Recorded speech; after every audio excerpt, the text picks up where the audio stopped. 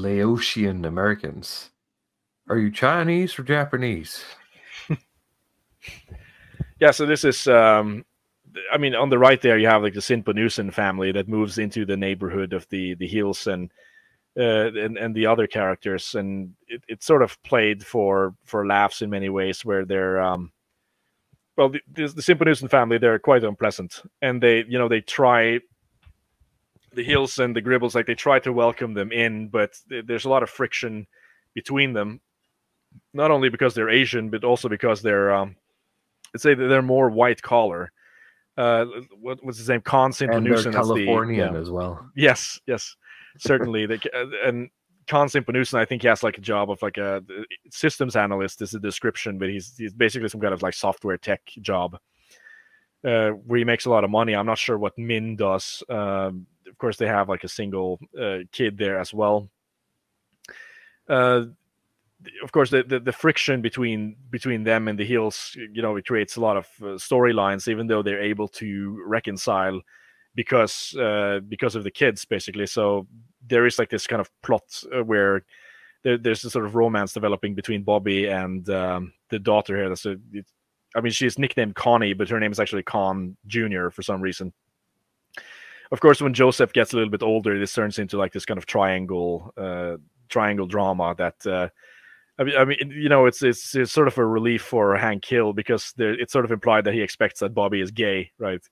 When they figure out when he learns that he's trying to sort of swoon Connie, then he's kind of relieved a little bit.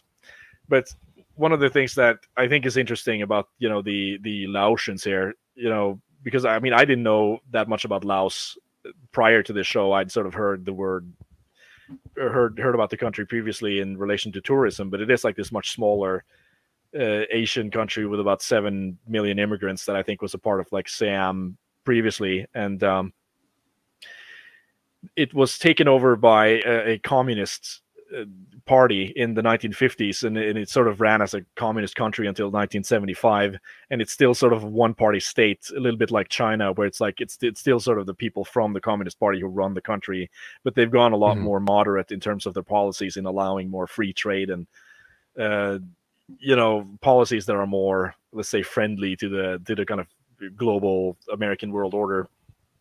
Yeah. But like the reason I bring that up is because I feel like there is such an amount of deracination with these characters, and it's something that actually creates storylines in the show as well, where you talk about like the deracination of the Texans who live there and the people who are just interested in NASCAR and watching television and just going to work and getting hammered on the weekend and stuff. But like the Souphanousinphone family really just have no connection to their homeland whatsoever, and they're only interested in consumer lifestyles, watching reality television, buying a bigger house, getting a bigger car. Like there's a plot where he builds a pool in his yard. Like it's really shown that they are incredibly kind of like shallow, mean-spirited characters in a sense. But that's where like the family on the left here, that's the Souphanousinphone family, comes in, and Ted Souphanousinphone, that's the sort of bald character with the glasses here. He is a recurring character, almost like a type of villain, where I realize that he's probably one of the most hated characters by the fan community. But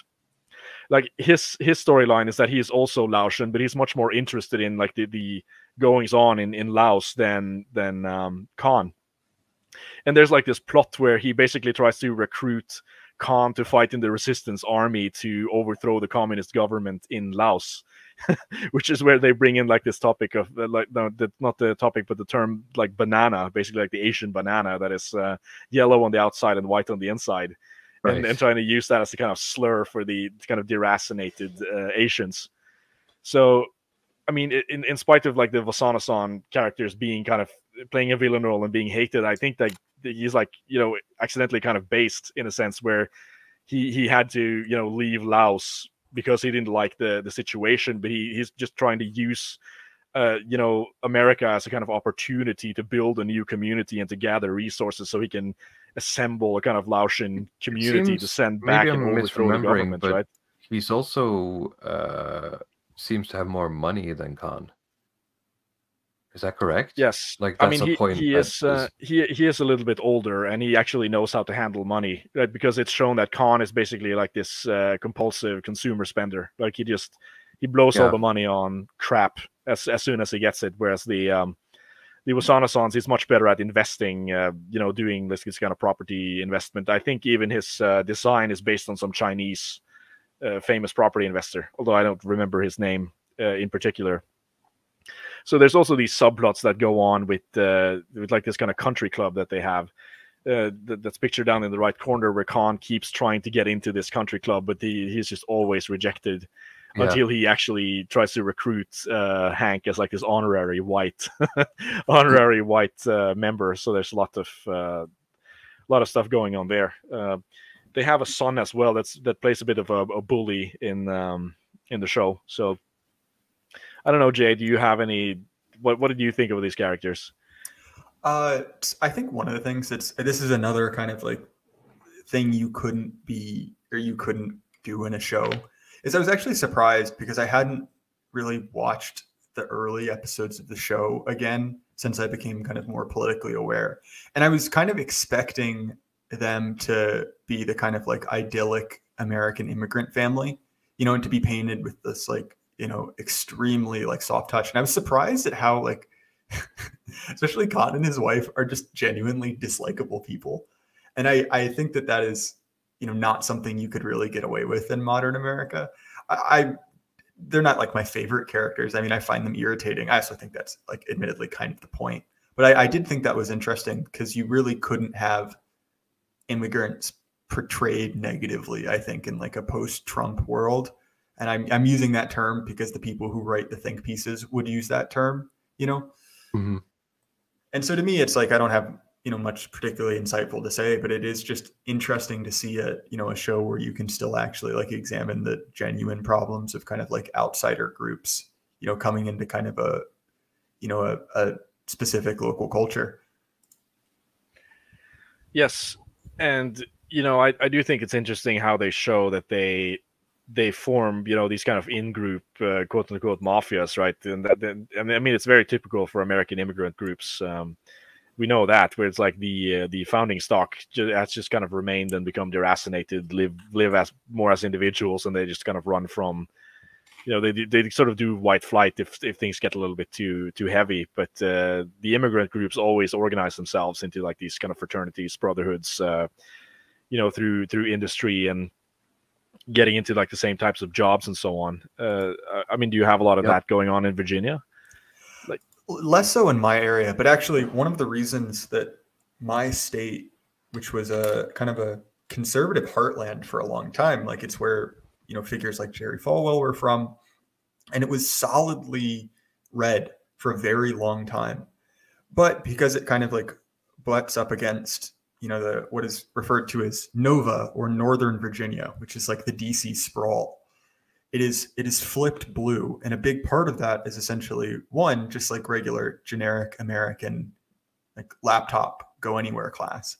And the other part is that there's been a massive amount of immigration, right? So even Paul Fahrenheit, who lives in that area, he always talks about like this area essentially exists as like a high class Indian colony, that they're essentially like upper caste Indians everywhere, like a lot of like, well-educated, Asians of all varieties. And so that is less so in my area because I'm about 200 miles south of there, but it is something that has affected my state to such a degree that my state is, even though we have a Republican controlled governor now, is a reliable blue state, largely because of people like Kahn.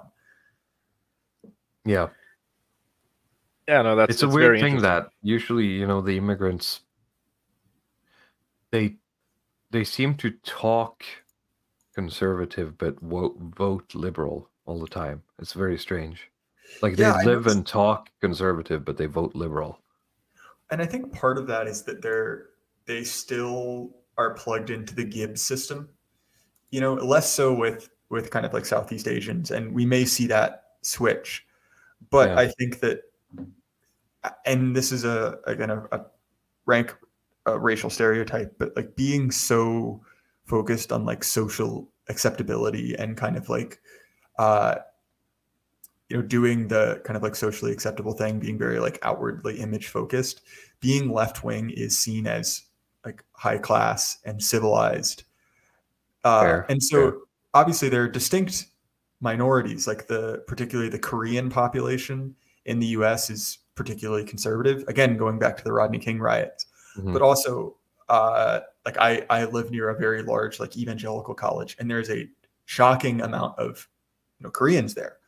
But I think that other groups are much more likely to be swayed by like the like socially acceptable thing to do. And fair enough, that may change, as we see kind of like political alliances shift in the US. But I mean, you see it sort of even in the Rodney King stuff. I mean, the Korean immigrant is forced to take a position about whether or not he's going to have to shoot at black people just because he lives in America, right?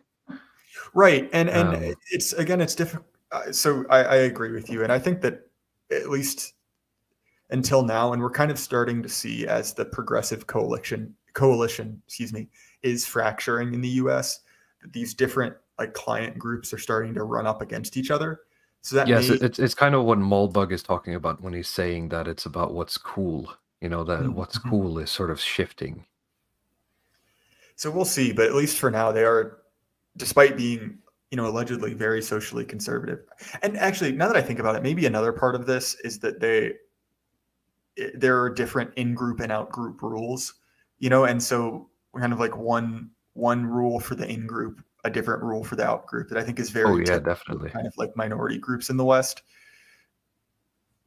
No, yeah, I had where I live, there is I say sizable, it's not very sizable, but considering like percentages, it's a sizable Vietnamese population that you wouldn't know it until you walk by the Catholic Church on a Saturday. Then suddenly, that's every Vietnamese person in like a two-hour drives area. And I had a couple of Vietnamese friends growing up, and I got to see it like firsthand how different life is within and without, inside and outside of the home, right? Right. To the point where they would have names that were intended for us. Like they would have one outside name and one family name. Like I'd be visiting a Vietnamese friend, and like his mom would call him something else, right? Because that's not the name he used outside to the foreigners, right? Well, that's actually pretty common. So one of the biggest plagues of modern education currently is rich Chinese students, because in the way that university works in the US is that there are kind of two systems. There are state schools and private schools. So the state schools are funded by state governments, and they are required to let in a certain percentage, varies where you live, of people who live in that state. And if you're outside of the state, you don't receive subsidized tuition. Your tuition is generally about 3 times as expensive. Right. And so the schools have this massive incentive to bring those kids in because they bring in a lot of money. And so there's continually problems where essentially like out-of-state students are being let in at a greater rate than they're supposed to be, right? You can obviously see the game theory problem. Now that is even more so the case with international students, and specifically with China, because there are a lot of exceptionally, wealthy Chinese kids who want a, American education, for whatever that's worth. Apparently it still has some cachet in Eastern Asia. Probably has some carry some weight, back in China. Right, exactly. And so they come over. And so, for instance, I went to a higher end state school. Like my program was top 20 in the nation, which isn't incredible, but like on the upper end of state schools. And there were the kind of like, like shitty student ghettos, where you paid too much money for a crappy apartment. And then there was like a Chinese area, and they had essentially bought what would have been like family homes, which were very expensive, because they were all brand new, and they were all owned by Chinese students. And they were driving cars to school that were, $300,000, $400,000, brand new supercars, while your students are there and they're like shitty Honda Civics. But the funny thing about them is when the teachers called roll, it would be, a Chinese name.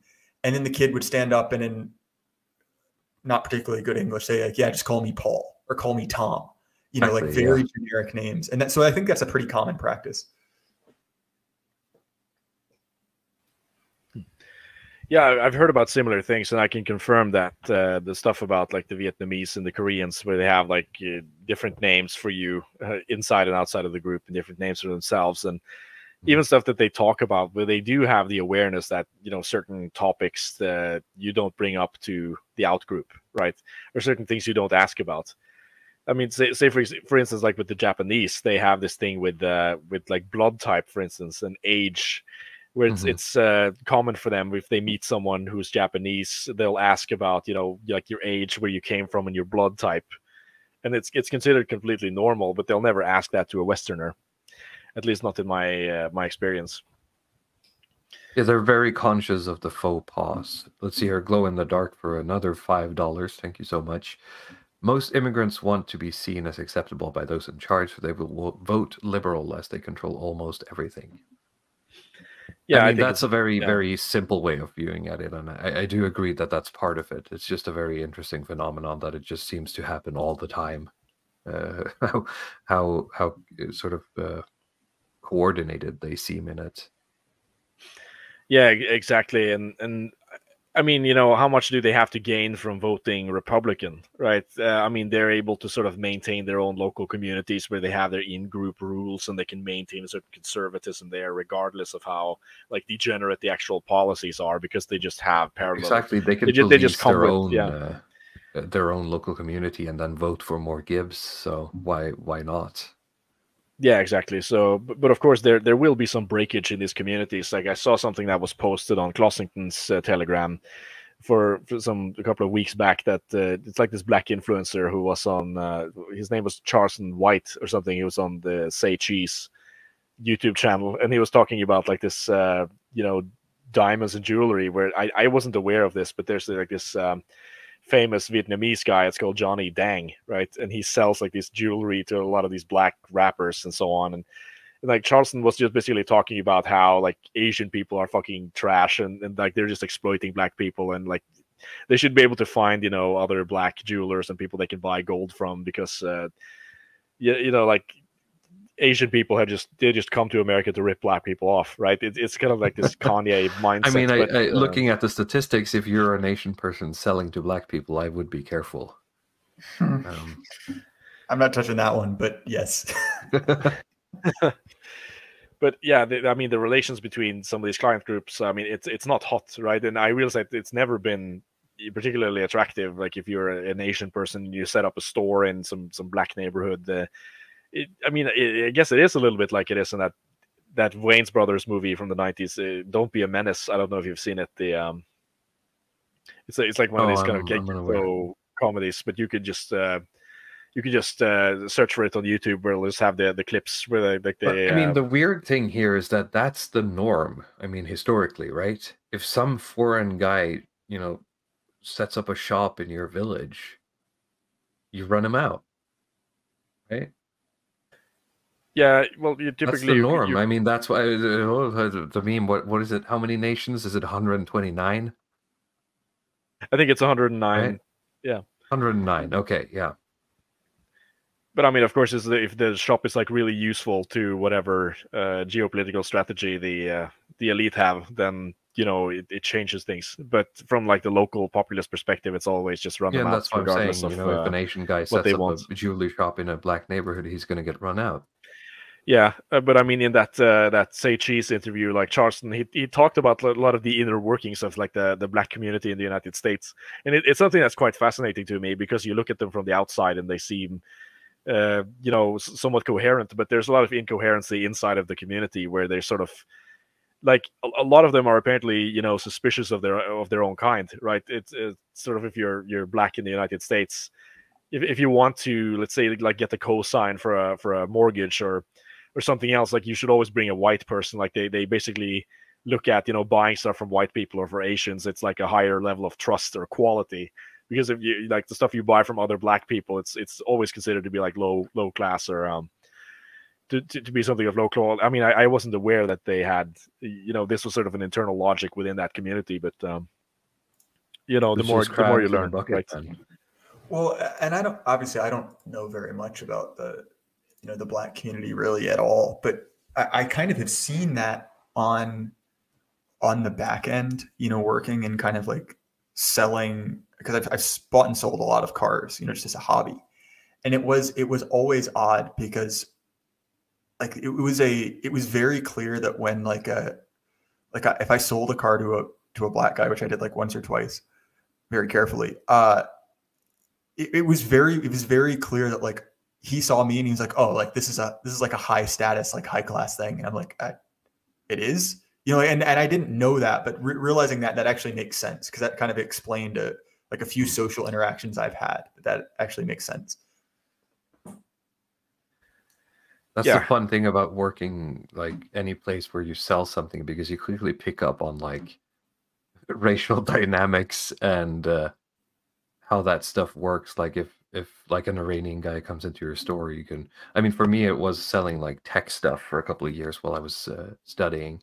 And if the Iranians ever came into the store, I knew that they were wealthy, because any Iranian who made it to Norway would have been from the first wave back in the 70s, meaning that they were basically leftists and academics with a lot of money, right? Who had made it well here in Norway. So if an Iranian guy came into my store, I just make sure that they got good service, because they always came back and spent a lot more money. It's those things you learn when you're like working behind the counter somewhere, like when, as you said, like, oh, it's a black guy coming in, he's gonna look at me with like, this is gonna be a good deal. Well, right, and that was one of the weird things, is like I would be working, and I'm not trying to dox myself, but I'm like a 6 foot tall, like, like pretty like white looking white guy, right? Like I've got, pretty pale skin. I, dress like a, relatively conservative white guy. And so when some like, like bigger black guy would walk up to me, like as his choice of salesman, I was always like, excuse me, why are you here? Yeah, like, do I like, no offense. Like, I'm happy to sell to you, but am I giving off some type of signal here? That's funny, because from sales, I very much learned the same thing. And like, and that's actually one of the other things, to bring it back to, this was something that Mr. Patriarch was talking about, which is that like which nation or culture has, the best salesman. Because, and what I said is that I think that, there's a tradition of kind of like the American honest deal that I have not seen in other cultures. Specifically, like I've had the displeasure of buying and selling with some Nigerians, which I did not. Oh yeah, very scummy. But to me, that's something else that I see in kind of like King of the Hill. Is that idea that like Hank Hill is a salesman. And it's kind of like played as a joke that he loves, being a propane salesman. But I don't know. To me, that idea that like being a salesman is not like a dishonest thing, that it is like an honest profession. I think that is a very like American idea. The European, or I suppose it's the European, and of course the Anglo, therefore American, is a lot more rigid on that. It is, bartering is the thing, right? And it's very uncomfortable to travel somewhere where you have to haggle, where that's the norm. For me as well. I mean, you don't have to go further than say like Southern Europe, like somewhere like Italy and Spain, and like dealing with the salespeople there. I hate it. I hate it. There's it's like the haggling expectation, and the like the dishonesty, the bootlicking, and so on. That's I of course I prefer like the sort of Hank Hill style. Well, and tell me what the price is, and I'll buy it if I want to. Well, right, and even within like areas where there is like an expectation of making a deal, it's always like there's like a bell curve of acceptable, like over or undercharging. Like I would never, like it would be offensive to me if I were negotiating a contract and someone offered me like 50% of what I felt like I was worth, or if I asked 150% of what I thought something was worth. Like that idea would be like, that would end the deal. You'd be like, who do you think I am? And that does seem to be a very, let's just say like Northern European attitude.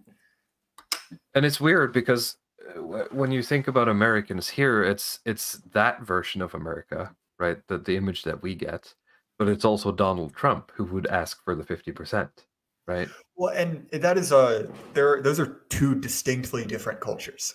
You know, like that is Oh yeah, and I probably, think yeah. Trump's funny, but that is kind of like New York culture, which is very distinct from the kind of like, you know, Southern Southwest culture as seen of King of the Hill. And that's actually, Definitely. if we can, you know, return to the eternal like American question, the AQ, if you will, that while there are certain things that are distinctly like broadly American, there are very distinct subcultures. And that's actually one of them, because when I was buying and selling cars, like working with that car collection, because it was so specialized, you know, we met with clients from all over the US, and there was a distinctive difference in specifically how like, and I hate to say it, but I didn't realize that even what people who would have been called like the quote unquote like white ethnics, you know, 50, 60 years ago. So, you know, Polish, Italians, people like that who were like the Ellis Island coalition types. Like that is a very distinctly different culture from old stock Americans. And like the idea of kind of like the shady used car salesman is like, you know, slicked back hair, you know, like hairy chest, you know, kind of creepy looking. Like that is essentially a stereotype about like Polish and Italian immigrants, you know, and like it's not nice to say. That is a figure in American culture who's kind of been de-racialized as gay. Yeah. I see what you're saying. But that is a different, and not to say that, look, like Trump is white, old stock American, but you even see that he is kind of a class outcast. You know, like the other like upper class New Yorkers don't like him, and some of that I think is and that's the thing here with the like. That's why I think it's AA who uses the word biospirit, because it allows for some wiggle room within, you know, it's not just your DNA, it's also, you know, what Evola calls the metaphysics of race, right? That, you know, you can have a mind that is, you can have a body that is white and a mind that is Italian or black or Jewish, right? No, definitely. And I realize that this is, you know, this can be a controversial topic, but I think that is. Oh yeah, I doubt we would ever agree on it, but that would be a topic for a different time.